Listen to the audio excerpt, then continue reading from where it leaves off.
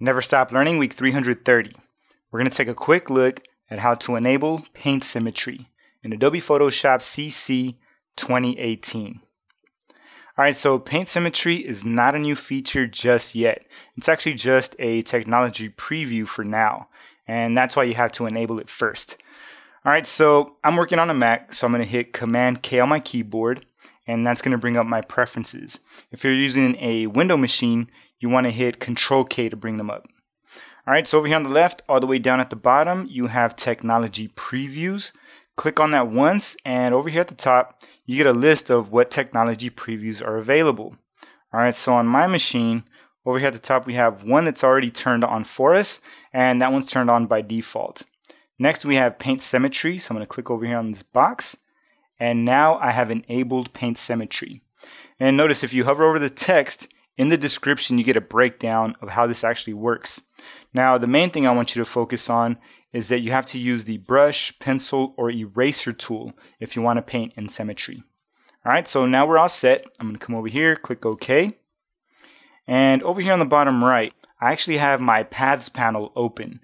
If you don't have yours open, come over here to the window menu at the top, scroll through, find Paths, and when you click on that, it's going to bring up the Paths panel for you. Alright, so how do we find this symmetrical feature? Well, you have to use one of the tools that was listed in the description. So I'm going to hit the B key to activate the brush tool.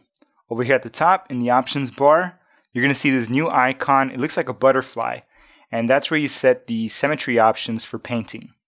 Alright, so let's click on that. In here, you have a couple different presets you could go with. I'm actually going to use the basic one over here at the top, which is a new vertical axis. Alright, so I'll click on that once. Alright, so now we have it set up here. We're currently in this transformation mode, so I could rotate it or reposition it if I needed to. Alright, so I'm going to undo that. Just click OK.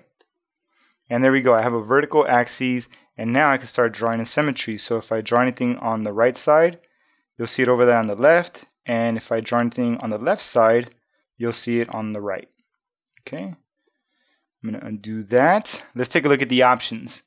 Back over here, I'm going to click on that icon, and we could actually turn the symmetry off. So now we're no longer drawing in symmetry. Back in the options, we could turn it back on by using the last use symmetry. All right. We could actually access several different ones, and I'll show you how to do that in a little bit. All right. Next, we'll come down here towards the bottom. We could transform the symmetry if we need to. Click OK. Alright, down at the bottom, hide symmetry. Alright, so we still have symmetry happening, but you don't see the axes right there in the middle of your document. Alright, to turn it back on, go into your options and choose show symmetry. Alright, so that's pretty much a basic breakdown of this. Over here at the top, I want to add a couple more. Let's go with a dual axis. Click OK.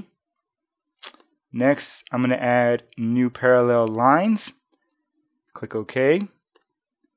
Now, if you notice over here on the bottom right in the Paths panel, it shows all three. We have vertical, dual, and parallel.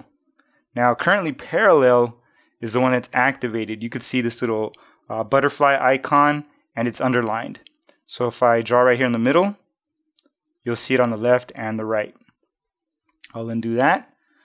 What if we wanted to use our dual axes?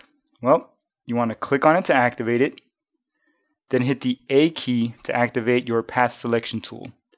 Click and drag to select these paths, and then hit the B key to bring up the brush tool. Back in the symmetry options, we're going to choose this guy here. It says selected path, and now we get an option to transform it. I'm going to click OK. Now we're set. Now I'm able to draw in symmetry using the dual axes preset. So there you have it, folks. That's a quick look at how to enable Paint Symmetry in Adobe Photoshop CC 2018.